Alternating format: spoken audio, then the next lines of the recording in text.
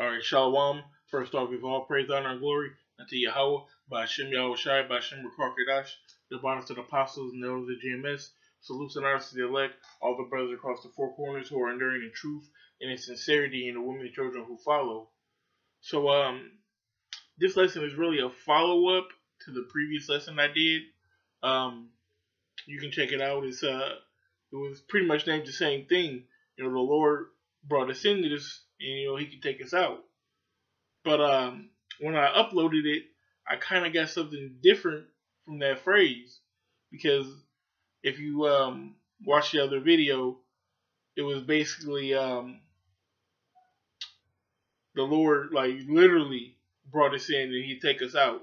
That's what He said. I'm gonna get the scripture anyways, because it's part of this lesson, so I'll just read it. So this is 2nd Ezra, starting at chapter 6, verse 1. It says, "And He said unto me, in the beginning, when the earth was made, before the borders of the world stood, or ever the winds blew, before it thundered and lightning, or ever the foundations of paradise were laid, before the fair flowers were seen, or ever the movable powers were established, before the innumerable multitude of angels were gathered together, or ever the heights of the air were lifted up, before the measures of the firmament were named, or ever the chimneys of Zion were hot, and the of the present years were sought out, or ever the adventures of them that now sin were turned, before they were sealed, that have gathered faith for a treasure," which I'll come back to that point. It says, when did I consider these things? And they all were made through me alone, and through none other, and by me also shall they be ended, and by no other. So that last statement right there is what I was going with. I brought you in and I'll take you out. Like I said in the previous lesson, I know a lot of our parents say, boy, I brought you in this world, I'll take you out. That's literally what the Most High just said.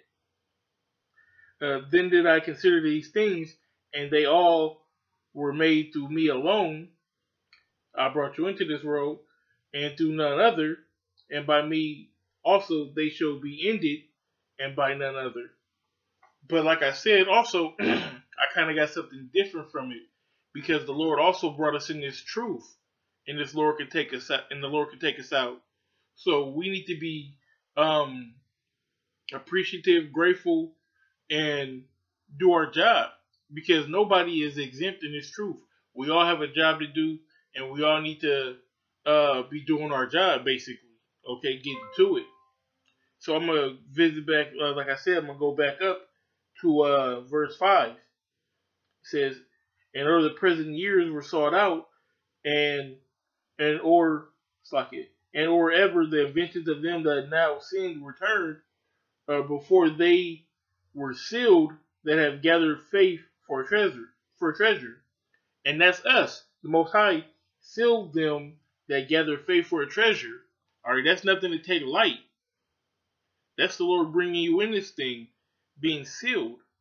And when you're sealed, you have those responsibilities as a man of the Lord to look after things that you need to do. Okay? As far as reading, watching, doing your lessons, being a teacher, being a good brother, going on the highways. These are all things, characteristics of a man of the Lord.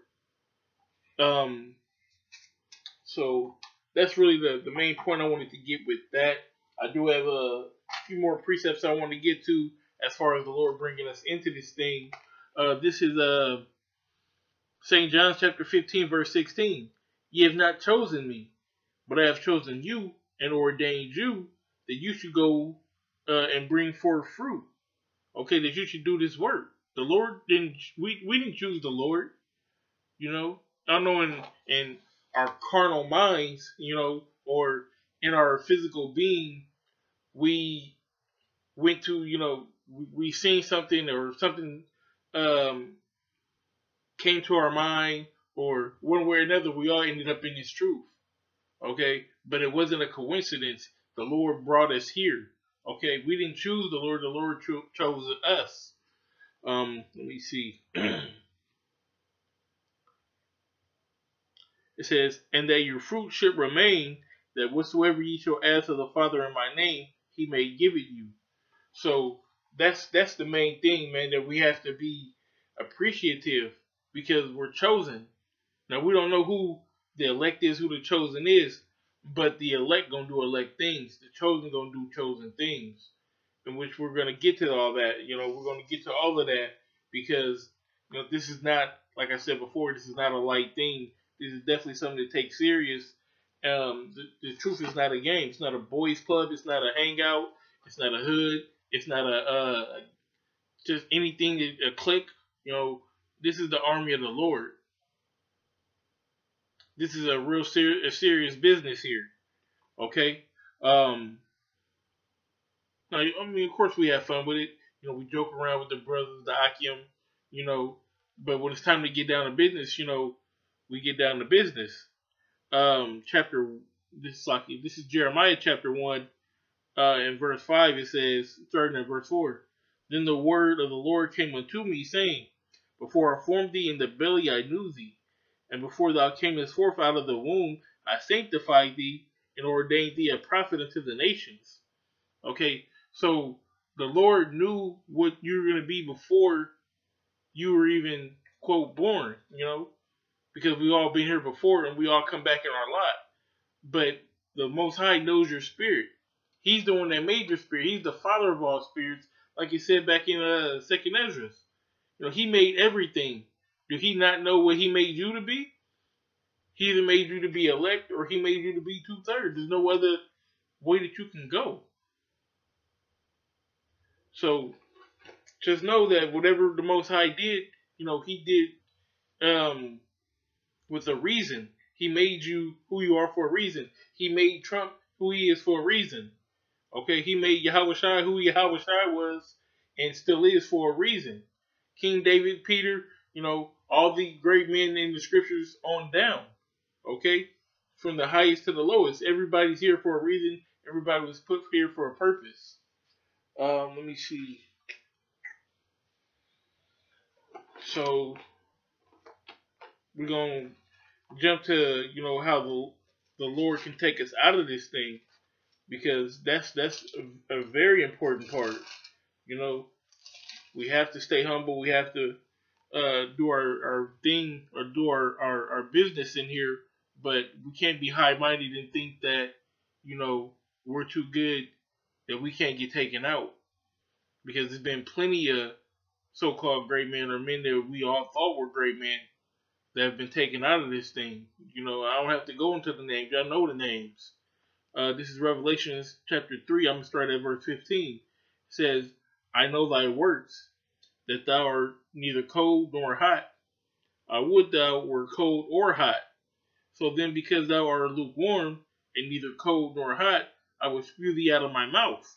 You got to pick a side, man. You can't ride the middle. You either got to be hot for this thing, on fire, or cold. Not in it at all. It would be better to be on fire for this thing or not to be cold at all. Because if you try to ride that middle fence, you might as well have been over here. You were wasting your time.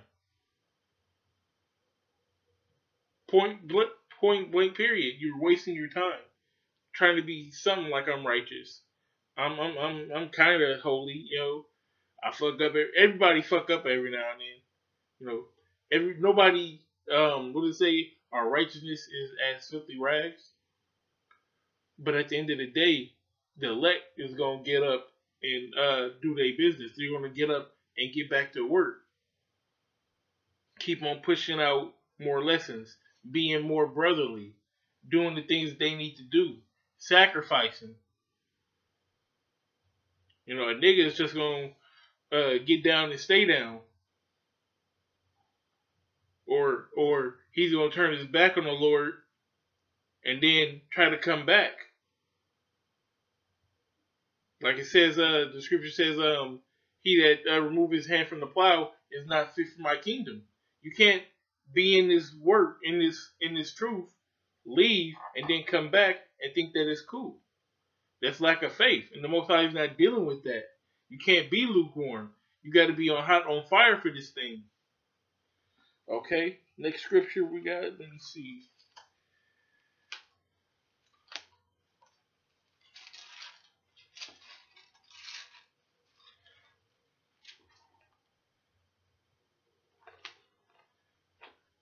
This is Second Peter's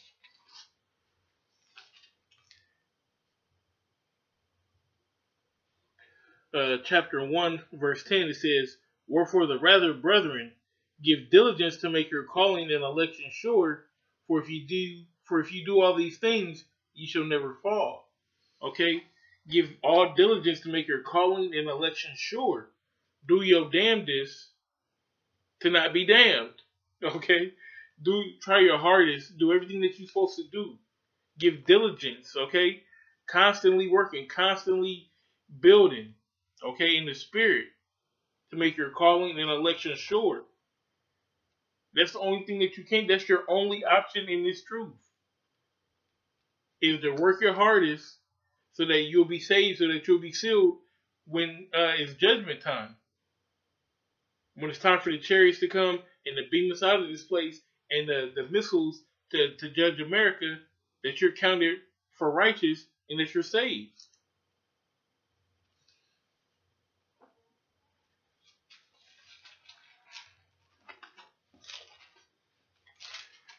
Let me see. So next scripture, this is 1 Corinthians chapter 9 and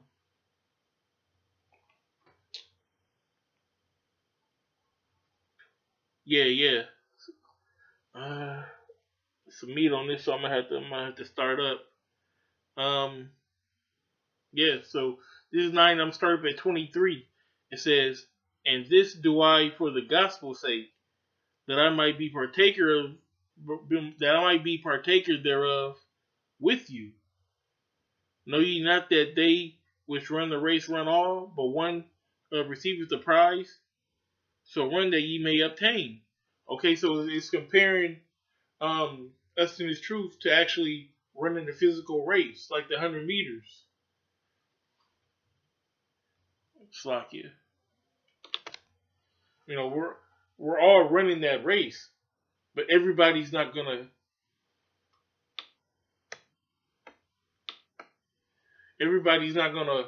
finish. Everybody's not gonna run.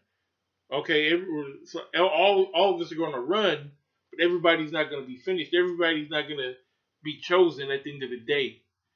So we all have to run. It says that we may attain what? Obtain the salvation. Okay, you ain't got to be the fastest, but you have to be steady. You have to be consistent.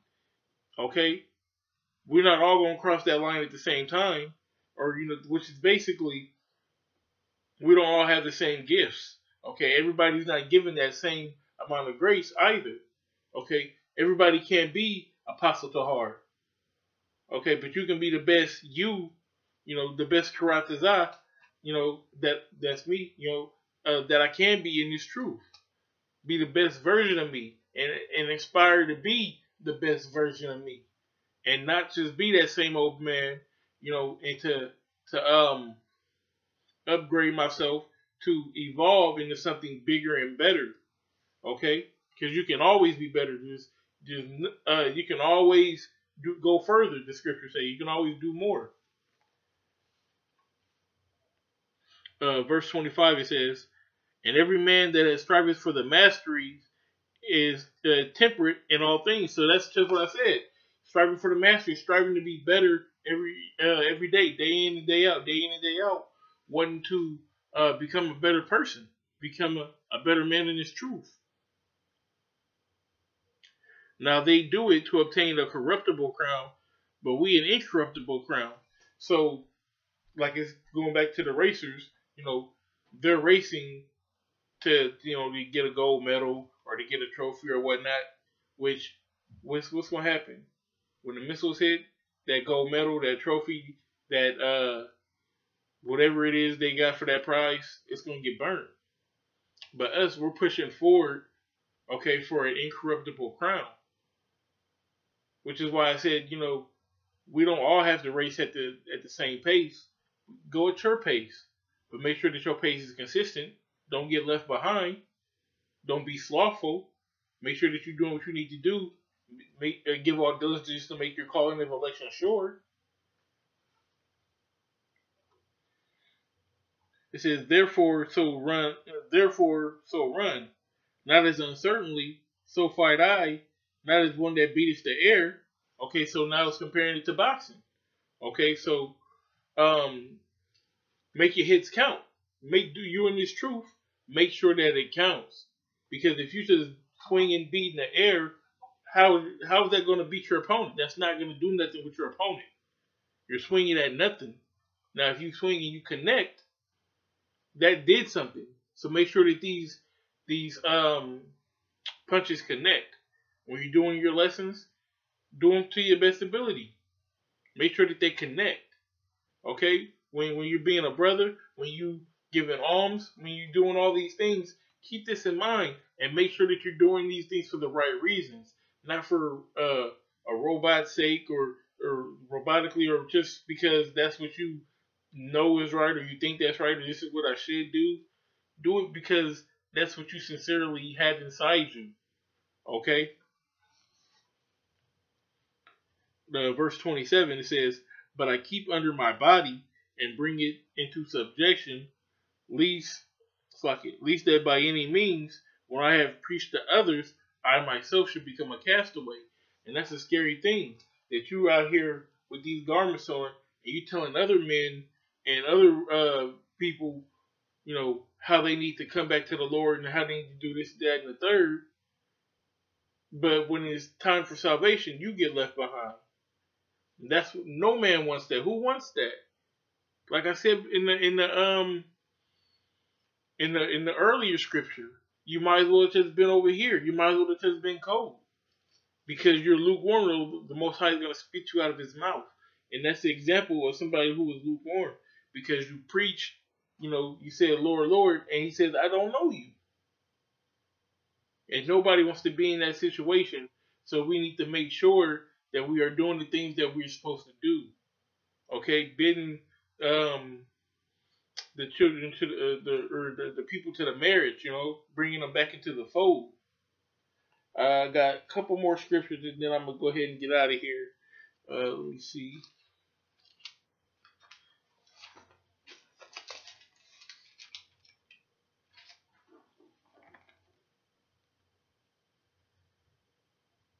This is Daniel chapter 12, verse 2. It says, and many of them that sleep in the dust of the earth shall awake, some to everlasting life, and some to shame and everlasting contempt. Now that's talking about in the kingdom. Okay, in the kingdom, it's only two lanes to go. I've been saying this.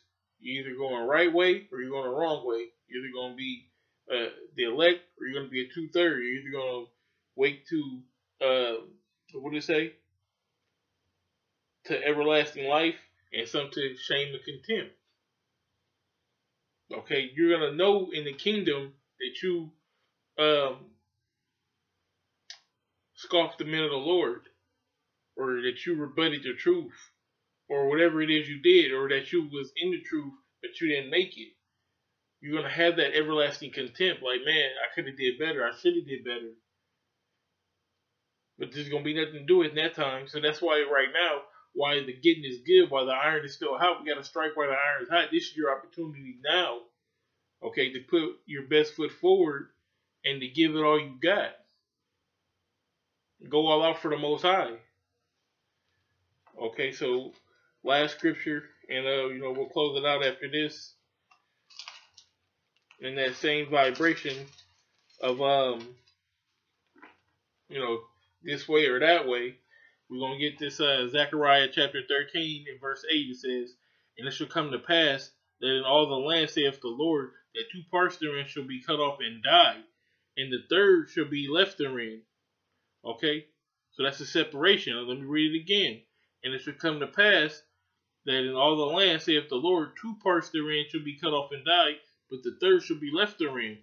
All right, so that's the 2/3 being cut off, and the 1/3, okay, getting salvation. Okay, it says, and I will bring a third part through the fire, and will refine them as silver is refined, and will try them as gold is tried. Okay, because it's not going to be an easy deal getting out of here. Everybody's going to be tried. Everybody's going to have to go through something. All right, I might not go through the same thing you go through, and you might not go through the same thing another brother go through. But we're all going to have a battle that we need to face. Okay, and the elect, the 1/3, is going to come through that just as gold is refined. Okay, when the process of gathering gold, they'll dig for the gold, and then they put it in the fire. And once they're in the fire, all the bullshit basically is separated. All the bullshit is flamed off and melts off, and all the good is left within. So that's how we're gonna be when we're tried.